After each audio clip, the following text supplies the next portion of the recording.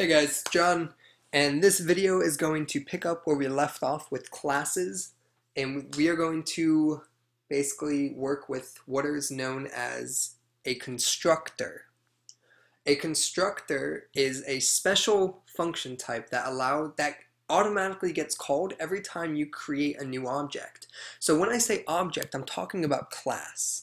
So for instance, if you look here in our item class, every object is going to have these properties. Well, every time we create an object, a function is going to get called that we can use to help assign these values. Because right now we're doing it in the inspector. Now, based on whatever your personal preference is, do it through the inspector. Don't really care. However, in my experience, it's more efficient to always do this through script. And in order to do that, you have to use a constructor. Now, I'm going to go and get rid of this ASL stuff. And a constructor goes inside the class, and basically it's a special function that gets called automatically in the background whenever you create an object. So what I'm going to do here is I'm going to say public item. The constructor is the name of the class. Okay, so it's public item, and what I do here is I can just define a new item. Alright, so what I'm going to do is every time we create an item, and if it doesn't make sense right away, it will once we start creating the items through script. And what I'm going to do here is every time I create an item, I'm going to call this constructor and I'm going to assign the values. So every item has an ID, every item has a name, and every item has a description. Okay, so we'll say just the script or description. Alright, now what I need to do is, based on the values that I pass through for the item, I need to grab this item ID and assign it to that. Because remember, every item is going to have these properties, and we're going to create an item using this constructor. So the values that you pass through the constructor need to be assigned. So this.item ID equals the ID that you assigned. This.item name is the name that you assigned. And this.item description is the description that you assign it. Now, just off the bat right here might be very confusing. What do we do now? Well, head back over to your player. Alright, we can have this items array. We don't really need it. Yeah, I guess so. We'll keep it. So say we wanted to populate this array from script. Alright, say we said here public items equals new item, and then we'll say 5. Alright, we have 5 items. And I'm going to delete this ASL stuff. Now, if we go over here to the inspector, we're going to have 5 items. I'm going to reset it. Alright, but they're all going to be blank, right? So what I want to do is at runtime, right when we start the game, we're going to create the items. So how do we do that? Well, let's access our array. We're going to say items, and then we want the first index, so item 0, okay? And we're going to say equals a new, and then the class type, item. See that? So we're going to create a new item. And what I'm going to do here is I'm going to open up a parenthesis, and you'll see the constructor that I made.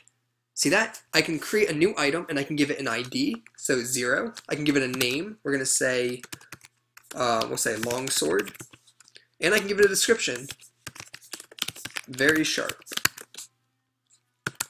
And when I run the game now, watch what's going to happen. I run the game, and it created an item for me. Item ID is 0, item name is longsword, item description very sharp. So I'm creating them through script. Now what if we have an item that doesn't have a description?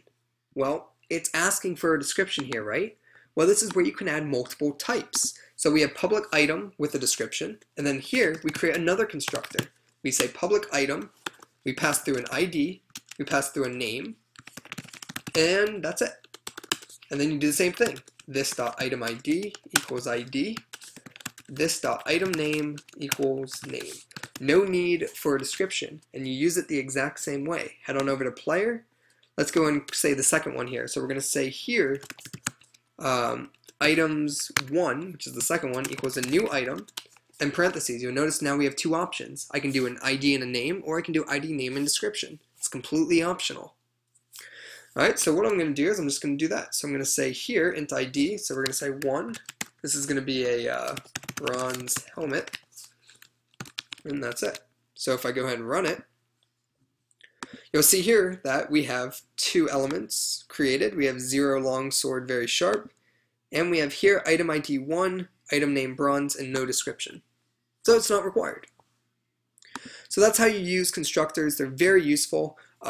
Another practical use is if you were creating jobs. For instance, say we had here a class for jobs, right? Just to give you a practical example of it. Let's go ahead here. We're going to create a new class. So we're going to say job. All right, and let's say we have a few jobs that we're offering, right? So we have here, whoops, let's go and get rid of these. We don't need them. And this job here, what is the job? We have a job title, right? So every job has a title. So we say public string job title. Then we have here public int or public string job description. And then here, public int, we'll say job salary. Okay? Now what do I want to do? How do I create new jobs through script? Well, I need a constructor. So public job, remember the constructor is the exact same name as the class. And then what parameters do I want to pass through? I need a string title. These can be named whatever you want. I need a string description. And I need an int salary. Alright? And then what I'm going to do here is I'm going to assign them. So every new job is going to have these three things. So I'm going to say job title. Sorry, I usually do this dot job title. It's not really required, it's just standard. Equals the title that you pass through. This dot description, oops, equals the description you pass through. And this dot job salary equals the salary you pass through. So let's go ahead and in our player here, let's go and create a job for it. Let's go ahead and just say here, public job array. And we're just going to say jobs. I don't even need to instantiate it as a new one. We'll create them at runtime.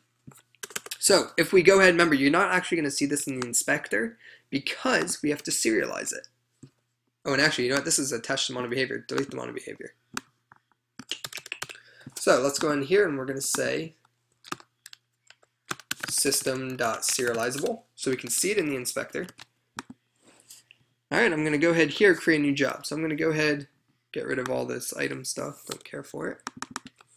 Alright, we're going to go ahead and say here, jobs, the first job we're going to create equals a new job.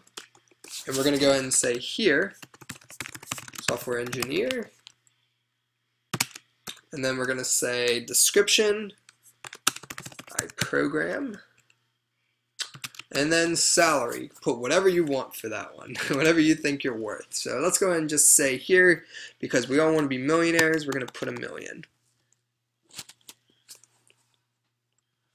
Alrighty, so now that we have 1 million in there, and we're software engineers making millions, let's go ahead and test this out, see if we got a new job created.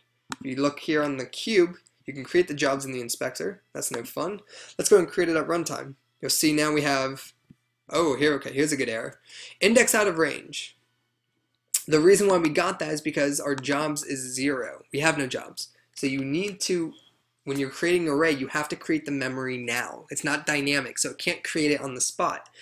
We need to specify that we have an array of jobs. So we can say here, jobs equals new job, just like that. And I don't think we have to specify the size. We might. Let's see. Yeah, we do have to specify the size. So let's just go ahead and say the size of 1.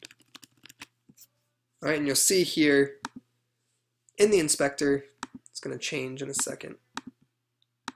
Alright, here we go. We have size of 1, we have 1 element, the job has nothing. Now it's going to get populated at runtime. So there we go, job title, software engineer, my program, $1 million. Alright guys, hope you got a better understanding on classes and constructors. They're very cool. I'd love to see what you guys do with them, so go ahead and post your comments down below. I'm also taking requests for non-related tutorials that are, you know, like fundamentals and intermediate advanced. But thanks for watching. Go ahead and get a copy of my book. Make sure you're following on Facebook, digitalgaminginstitute.com. I'll see you next time.